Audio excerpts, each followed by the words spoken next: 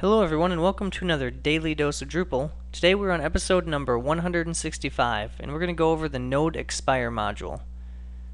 I am Shane Thomas. You can follow me on Twitter at smthomas3. Also make sure to head over to codekarate.com and click on the link over here to learn a little bit about the ebook called The 5 Secrets to Becoming a Drupal 7 Ninja, and take a look at that. But let's go ahead and get started.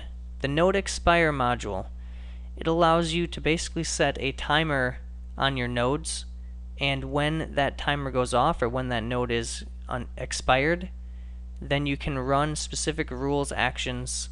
This is useful if you want to unpublish a node after a set amount of time, if you want to remove it from the front page, or if you want to do something like send an email to the author, a whole bunch of different things. You really have the power of rules to do whatever you want with that node when it expires.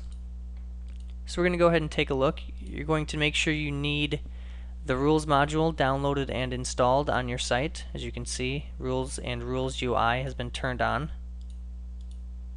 You'll also need the date module. Well, you actually don't need this, but if you want to be able to use a date pop-up rather than using a text field, you will need the date pop-up module. And that just comes with date, so turn on the date and date pop-up modules in the list. And then you will of course need the Node Expire module, and you'll need to turn that on. Once the Node Expire module is turned on, we're going to go ahead and configure this module. You can select how you want to handle it. I'm going to go ahead and just ignore the legacy mode. But the first option that you might want to look at is to run the content expired event every cron run. So this means every time cron runs after a node has been expired, the content expired event will run for that node. The other option, and the one that we're going to look at, is to trigger the content expired event only once when the node is expired. In this case, it's only ever going to trigger one time. And we're going to go ahead and leave it at that option. We're going to select to use a date pop-up rather than a text field, just to make it a little easier.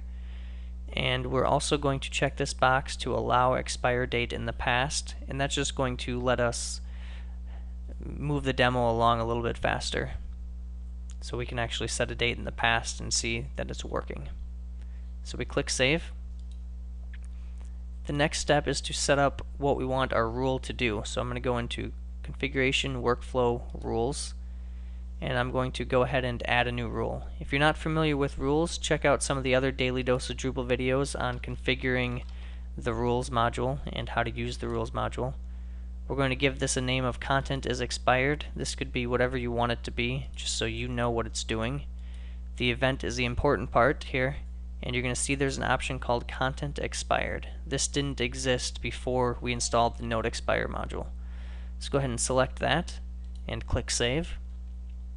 And now you have rules that you can set up your actions to do whatever you want. So as I said before, if you wanted to unpublish the node, if you wanted to send an email, you could do all that kind of stuff using rules. We're going to remove content from the front page in this example. And we're going to go ahead and select Save. And our goal here is to have an article and set an expiration date, and after so long we want that article to no longer show up on the front page. So this should help us accomplish that. The next step is going to be turning the node expiration on for our content type. As I mentioned before, we want to use an article, so we're going to click Edit on the article content type. We're going to head down to the publishing options and check the box next to Enable Node Expiry. You can set a default expiration time. This uses the PHP string2 time format, so it's pretty flexible in what you can do. I'm going to set a default of plus 30 days, and this means anytime you create a node and you want it to expire, it's going to default to 30 days out. You can also set the expiration date limit. You can set if you want it to be required or not required. So we'll click Save Content Type. And we will now look at one of these specific articles. We'll go ahead and select Test Article 2. and we will edit this article. Everything looks pretty much the same, except now in this publishing options section you have an expiration date. You can notice that it is set to 30 days out, but we're going to go ahead and change that to yesterday. As you can see, it's the 14th, and we're going to set it to the 13th. So we're going to go ahead and click Save. If we come back to our home page, you'll notice the article is still there. However, as soon as we run cron and we come back to the home page and refresh, you'll notice that the Article 2 is no longer on the front page. If you take a look at Article 2 here,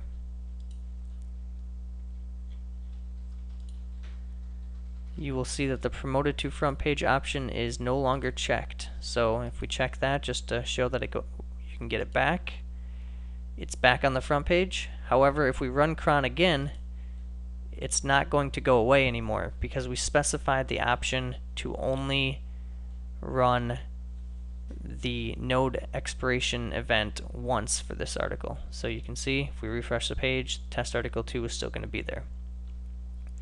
So that's really all there is to the Node Expire module. You can do a whole bunch of cool things with it. You can use rules to really react on that event however you want and perform a whole bunch of cool actions. So go ahead and give the module a try. Let me know what you think. Make sure to check out all the content, the ebook, and a whole bunch of other videos and blog posts on codekarate.com. And follow me on Twitter at smthomas3.